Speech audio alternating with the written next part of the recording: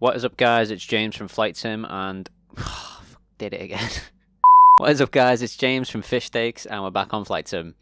If you've been paying any attention to Flight Sim news recently, you'll know that Microsoft listened to us, and they put Halo Infinite into Microsoft Flight Sim in the form of the Pelican dropship, which we all know and love from the Halo series. So that is what we're going to be doing today's tutorial on. We're going to go through cold and dark start, as well as how to get this thing in autopilot, which is actually possible despite the fact there's a few issues with it, but there is a simple setting that you just need to turn on in order to get this autopilot working. So I'm going to go through that straight away. You're going to want to come to your pause menu, and you're going to want to go to controls options. Once you're in controls options, you just need to search for autopilot, and then you're going to want to come down, and what you're looking for is autopilot nav 1 hold. This is the option that we're going to use in order to get this thing following our flight plan, which I've already set up in the world map, so that should be ready to go. So you don't want to hit the autopilot button on the systems, you just want to hit this hotkey, otherwise it's not going to work.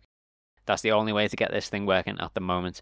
So let's jump back to the Pelican and go through cold and dark start. You'll be pleased to know it's fairly simple in the Pelican, so we're going to start by coming down here and turn on our master battery, and then our master avionics, which brings all our systems to life. First thing we're going to want is our engine infos, because we'll need that for startup in a second. Here's our radar map, and there's our flight plan, which we can see already set up from the world map. So with those systems on, we can now turn on our master generator, and once the master generator's on, we can go ahead and start up our engines. So we're going to go engine 1, 2, 3, and 4, and then we're going to open both of these fuel valves. And once those engines are nice and warmed up, all 4 engine lights will go off, and we can put our engine generators on, and then we're ready to take off. While we wait for that, I'll put the beacon on, I'll put the strobe on, and I'll put the wing light on. In terms of takeoff, your landing gear is here. So once we're up in the air, we can get rid of our landing gear, and we switch from hover mode to cruise mode with this toggle here. So if you don't know already, the Pelican has VTOL, vertical takeoff and landing, so it's just going to go straight up. There is no need for a runway, despite the fact that we're on one. I like to wait for about 20%, which we're nearing on all of them. You can see our lights have gone off, so we're pretty much ready to put our generators on. And with that, we're basically ready to go. All you're going to do to take off is give the aircraft a little bit of juice, and it'll go straight up, and then you want to get ready on your landing gear, as well as switch into cruise mode. The one thing I'll recommend is once you switch to cruise mode, go straight to altitude hold mode, just to level out the Pelican, because it's a little bit crazy once it gets up there. This thing moves quite fast. So, a little bit of juice. Now we're off. Keep an eye on your altitude. About 2,000 feet, I'm going to bring the landing gear up.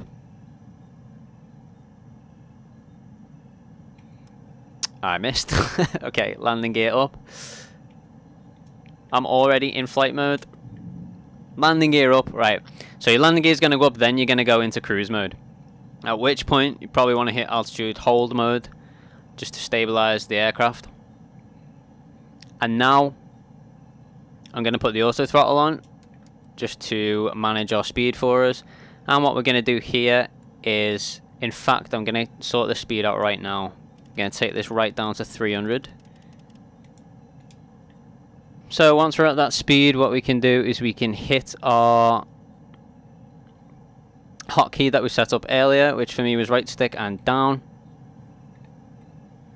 And now you can see the aircraft is already starting to turn. It will now follow our flight plan that we put in. So now autopilot is finally working properly in this aircraft. Of course, we are far too high for a dropship, but again, that thing's just bugged. This thing took off like a rocket. You can already see 4,300 is supposed to be our limit, and it's at 28,000. So, chaos.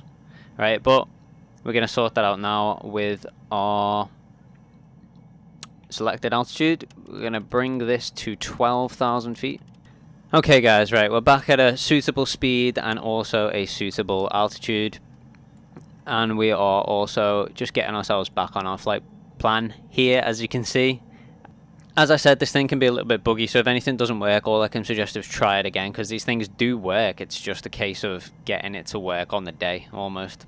at least for now. But as you can see, our autopilot is now engaged. We're getting ourselves back on track here, and we have our altitude being managed here at 12,000 feet, and our speed being managed here at what I believe I set to, I always go to bank limit, speed here 300 knots, which is perfect, which we are at about 303 knots, and 12,600 is going to level out at 12,000 there, so that's fine. Over here at our radar, we can adjust our map range, so if we come out a little bit, we can see where we are, where we're going, a little bit better. And over here, of course, is your altimeter data and your speed, all of that good stuff. Now, a couple of other features that this has is if we come over here, we can switch this to cam vision. Cam vision is accurate vision of the landscape below us. So you could potentially use this kind of as a spy plane. Obviously, this would be the kind of thing they'd be looking for a drop zone, or they'd be looking for troops to pick up. But it's a pretty fun system to play about with. I probably didn't pick the best, most exciting area, but the camera moves around, and it is a live camera. It actually works, which I think is really cool. If you wanted to use it as a spy plane, it could be quite fun. But that is pretty much it in terms of the Pelican, guys. That's it set up on autopilot. Let's just switch back to our radar so we can see that. So we've got our autopilot working, and we've taken off from cold and dark. As I said, it can be a little bit buggy, especially with the altitude, but you can get it under control with a little bit of fine tuning. You might have to come off autopilot and lower the plane yourself if it's just going haywire, but it can be done, so don't worry about it. And I'm sure they'll iron these things out in a future update. And we can also have a look at the view from back here in the cargo bay if you did set up your custom cameras, which I suppose is a pretty cool view. I wish you could open these bay doors. That would be really awesome, but so far I've not found a way to do it. I'm not sure it is possible, unfortunately, but perhaps a future update, Microsoft. That's pretty much it in terms of stuff to show off. There is one more cool little feature which I will save once I'm over a nicer area for you all to look at. Okay guys, so if you know anything about me already, you'll know that I love Japan, so here we are flying over Japan. It's slightly more interesting scenery, and I'm going to just show off quickly the cam vision. So we come down, hit cam vision, here's our camera. Now we've got a better look at something a little bit more interesting again. Can change the camera angle here. It's all live camera as well. Exactly what is beneath us is what's being shown, so again, quite cool as like a little spy cam, or a little spy plane or something like that. I think it's a really fun feature. The fact that it actually works is awesome. And there is one other sort of secret little feature. This CD player here, or tape drive, whatever you want to call it, if you hit play on it, yep, this happens. And you can take in the views and pretend you're playing Halo Infinite, I guess, as a Pelican pilot. And some of the views you can get in this thing, by the way, are incredible thanks to this nice big open cockpit. In the night sky, you'd see all the stars and whatnot. In fact, let's take a look what that'll look like. So I switched to nighttime, and the first thing I've noticed is there's no actual internal lighting in the cockpit, but what you do get is this sort of torch for the pilot, which I think is awesome. So obviously anything you look at gets lit up by the torch, which just gives me Halo vibes. Master Chief with the torch on his helmet. The satellite imagery still works at night. It looks like it is direct satellite images rather than a live camera, because it appears to still be daytime on the camera, but obviously as you can see it's nighttime outside. But that's okay, we'll let it slide. I mean, just the views you get out of this cockpit are incredible because it's so wide open. I mean, look at this. There's Tokyo Tower down there. Just beautiful. With the Halo theme blasting, just incredible. And if you're not in autopilot, by the way, and you just want to have fun with this thing, it's a lot of fun. It's for a big aircraft, it's very maneuverable. And yeah, it's just a lot of fun to fly about and mess about with. It's capable of inversions, barrel rolls, whatever you want. So I would suggest get yourself on here. It's completely free. Get it downloaded whether you're a Halo fan or not. If you're not a Halo fan, just pretend you're dropshipping troops and, you know, make your own missions, have a little bit of fun with it that way. I really, really like this for a free update, and I welcome any continued crossover support.